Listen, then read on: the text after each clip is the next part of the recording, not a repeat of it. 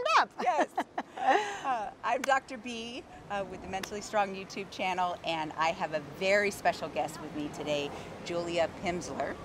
And I found her by searching for coaches and executive coaches and business coaches, and read her book, $1 Million Woman.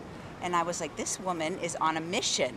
Tell me a little bit about your mission. Well, we're helping 1 million women get to 1 million in revenues. Yes. And I'm so glad you reached out, because we're so aligned around the importance of having a strong mindset, right? Yes. You call it mentally strong.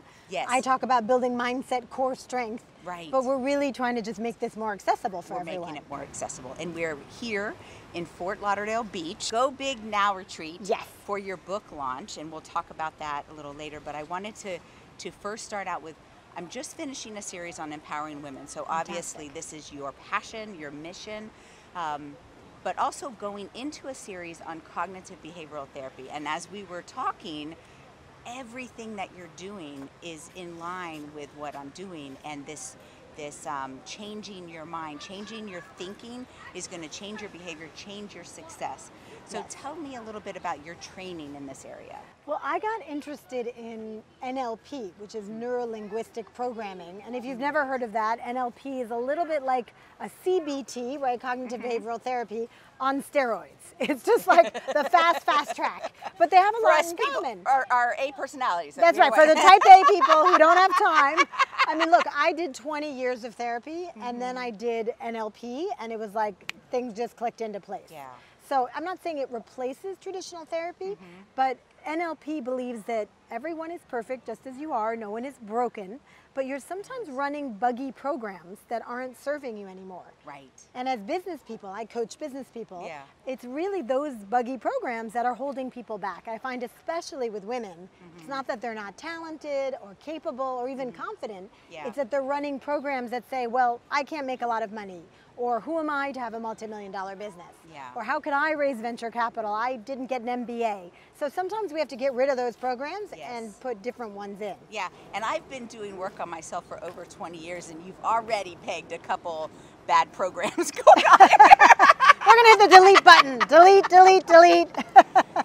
Replace those. Yeah, so my audience has a different, they're seeking, like, what do I do for my mental health? How do I improve my mental health, because I'm struggling with depression or anxiety? And I always share about my personal struggles with depression and anxiety, but I think a lot of women actually struggle in this area, and we don't talk about it freely. Like, 100%. It's okay to talk about it. I mean, I know I have, and when I wrote in my new book, Go Big Now, I shared about what happened when I went through my divorce, the fact that in my family there's depression, people joining cults, suicides, like every family, right? Right. Every family has a mental health story, and I myself have struggled with these things. I mean, I study mindset because you teach what you need to learn, right? Right. It's an ongoing journey. Right. Yes. Exactly.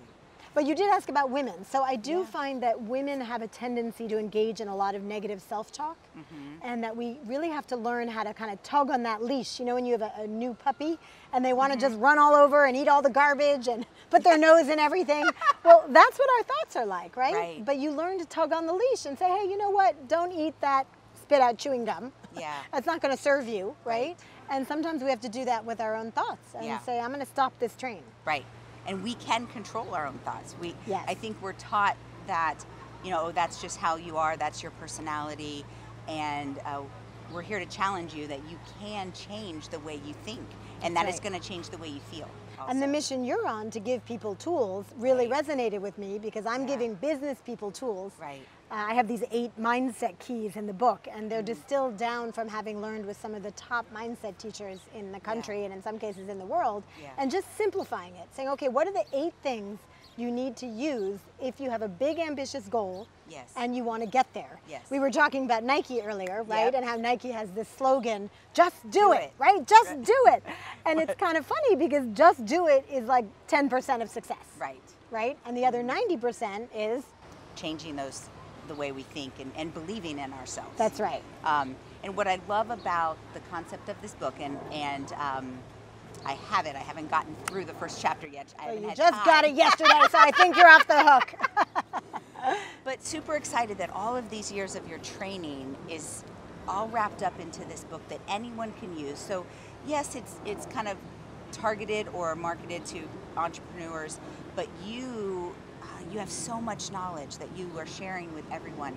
And I believe my listeners can definitely benefit from this mindset shift. It doesn't have to be just for, we can all be an entrepreneur or what they call an entrepreneur. That's right. Wherever you are, like even in your family, you can learn how to. Well, a mom is a leader, right? Yes. I mean, entrepreneurs are just leaders. We're harnessing resources and leading teams to create outcomes. Yes. And people do that in corporate America. People do that in their homes. Yes. People do it in their families, right? So yeah, these are all mindset practices that, yes, can help you advance in business, but they also help you advance in life. Yes. One of my favorite quotes is, you can only grow your business as big as you grow yourself. And you could swap out business with career. Right? Or family. Or family. We have these big dreams of what we want our children to do, almost vicariously living through them. And I see mothers kind of pouring their heart and soul into raising their children. And then when they're done, they don't have anything left. Like they've given everything to their children. And so take the time, take care of yourself also. Make sure that you have the right mindset. And Go Big Now is for everybody, not just the title of going big in a financial way. Correct. But it could be going big in your life, what you want. Just in achieving your dreams and goals, right? Maybe your dream is to take a year off and travel around the world, right? That's going big.